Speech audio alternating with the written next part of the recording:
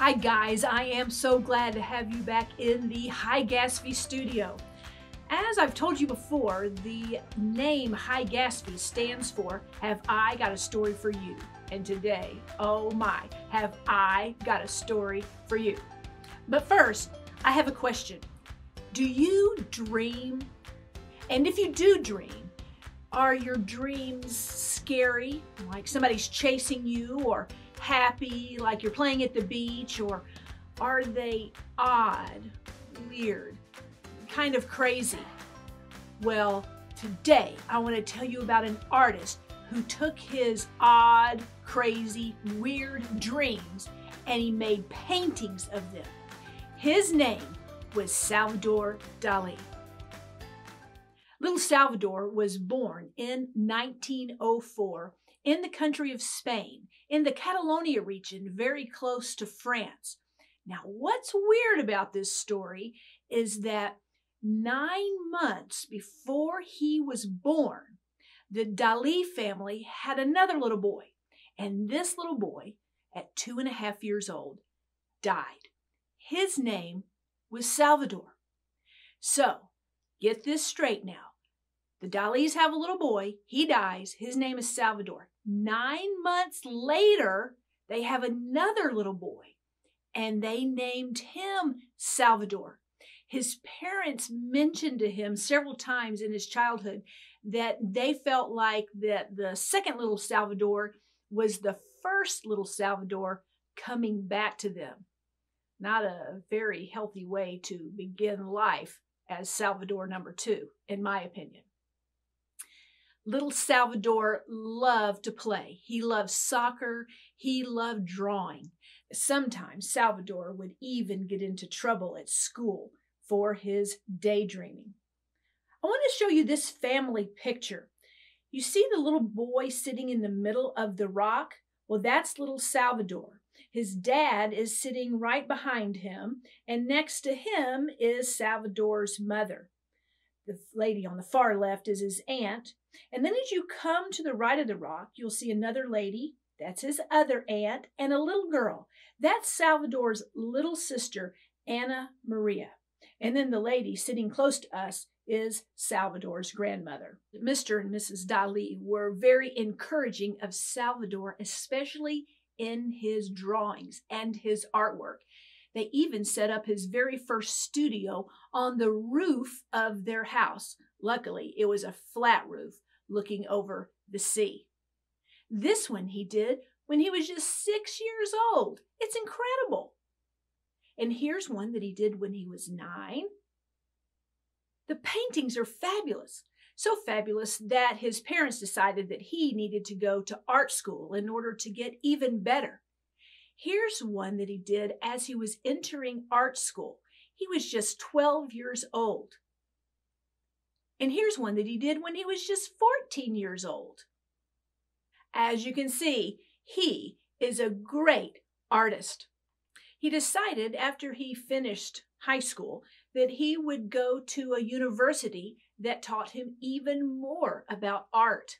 There, he got even better. Here's some of the paintings that he did while he was at the university. This one is the back of his sister. Remember I told you about Anna Marie? She's looking out the window. And here's one that he painted of her up close. The back of her, that is. Look at those curls. He was really good at detail. While at the art university, Salvador was known to be a little different. He grew his hair out, which was not the style at the time. He also let his sideburns grow down in front of his ears. He would dress in suit coats, stockings, and short pants that stopped at the knee. After nearly 4 years at school, his ego had grown so large that he decided he was too good for any of the professors to judge him or his artwork. With that attitude, he was quickly kicked out of the school.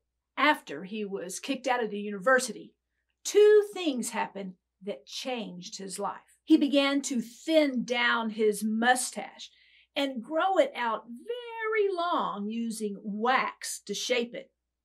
Throughout the rest of his life, he kept a very long mustache that sometimes stuck out farther than his ears. The second thing that happened was that Salvador Dali became obsessed with a new style of art called surrealism. It sounds like I'm talking about something being so real, but it's not. Let me see if I can explain it. Remember earlier I asked you if you dreamed when you slept? Well, I do sometimes. And often in my dream, I am running really, really fast, but it seems like I'm up in the air because as I run, I can look down and see the houses or the trees or the scene that I am dreaming about. Now, in my dream, it seems right. But when I wake up, that very thought, that type of dream is odd. So if I were to paint it, it would look weird. You'd be able to recognize everything. You'd be able to recognize me running and the trees and the houses. But if I painted it with me in the sky running, it's just kind of crazy. Well, Salvador Dali had such a strong imagination. He could see these types of dreams, odd and crazy behaviors that we often have in our dreams. He could see them while he was still awake, and he would paint them. And I'd love to show you a few of his surreal, of his kind of crazy, odd, and weird paintings. And I have to say, they are quite entertaining. This painting is probably his most famous painting.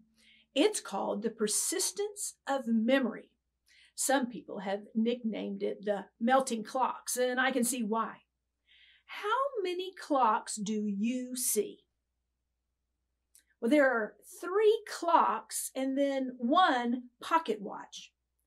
3 of them are melting. 1 is melting off the side of a box. 1 is melting off of a tree branch. And 1 is melting off of a face that also looks like it's melting. Now, the pocket watch doesn't look melted, but if you look closely, it is covered in ants. Dali used ants in a lot of his paintings to symbolize decay. Now I want to ask you to look very closely at this painting and see if you can find a fly. Look closely, it's hard to find. If you're having trouble, I'll let you know where it is. It's located on the melted clock on the table, right below the number 12.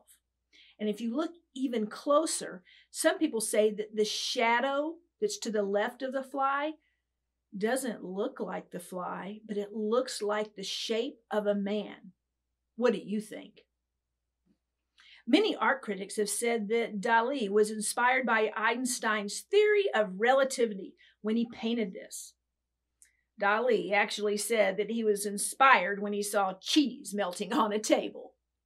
This painting is called The Elephants.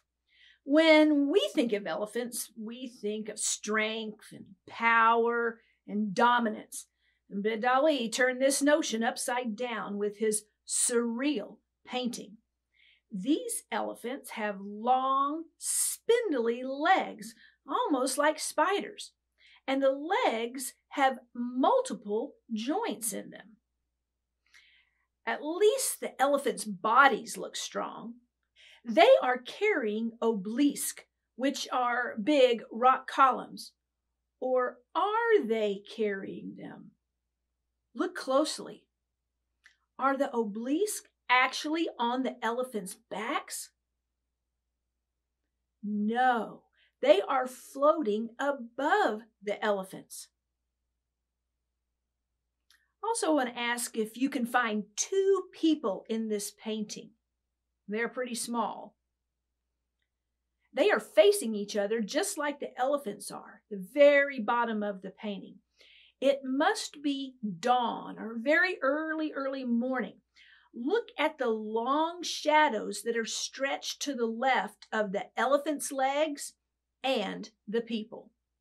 Do you want to see some more of those crazy, surreal paintings by Dali? I was hoping you'd say that. Take a look at this one.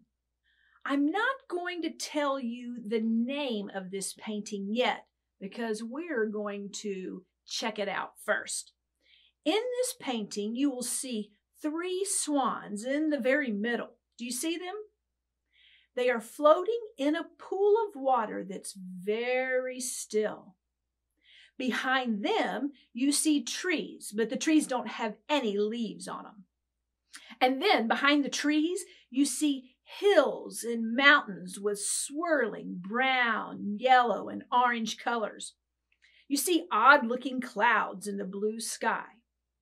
Let's go back to that still water. When water is still, you can see reflections very, very well.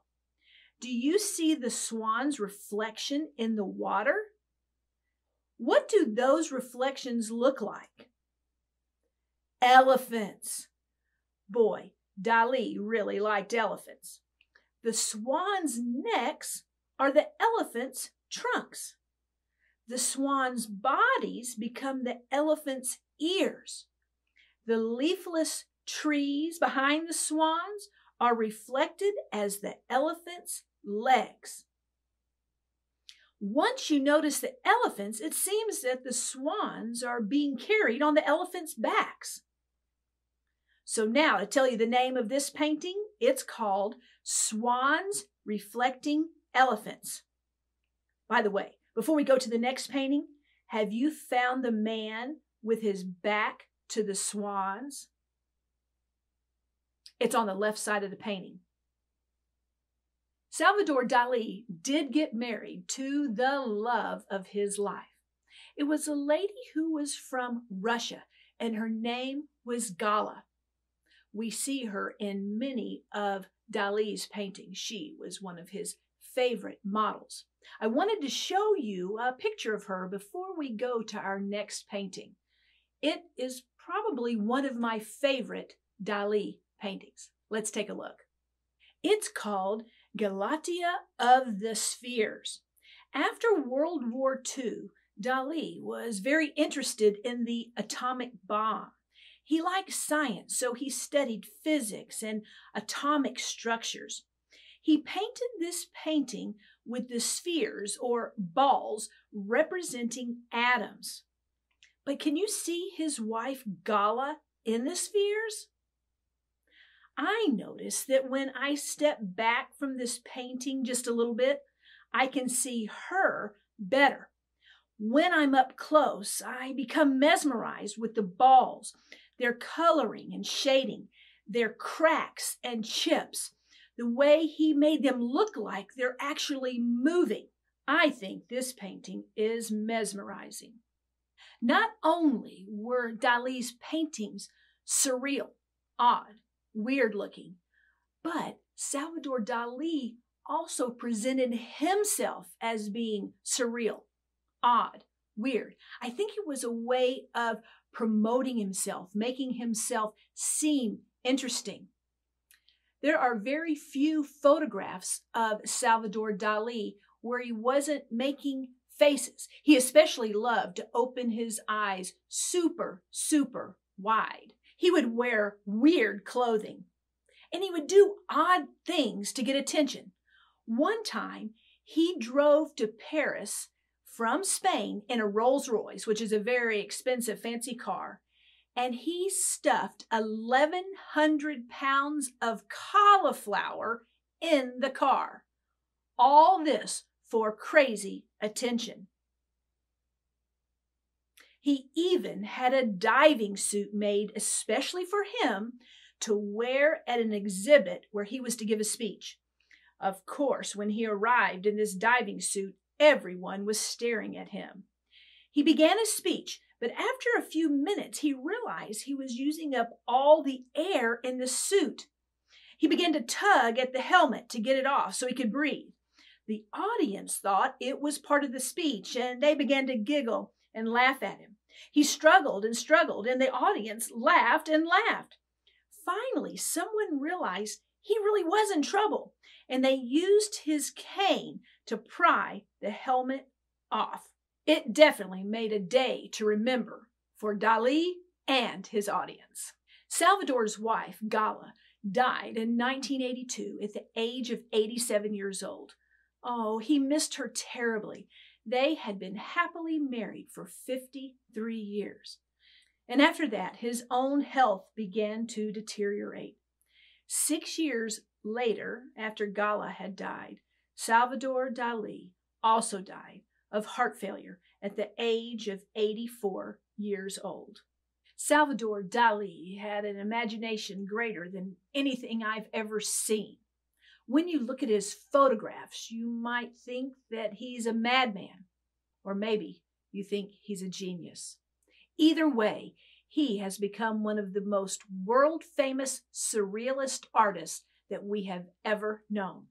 I want to invite you back to the High Gatsby YouTube channel as we embark on an adventure of copying some of Dali's paintings. They are a lot of fun, and I promise I'll help you step by step. In the meantime, I want you to stay safe and healthy.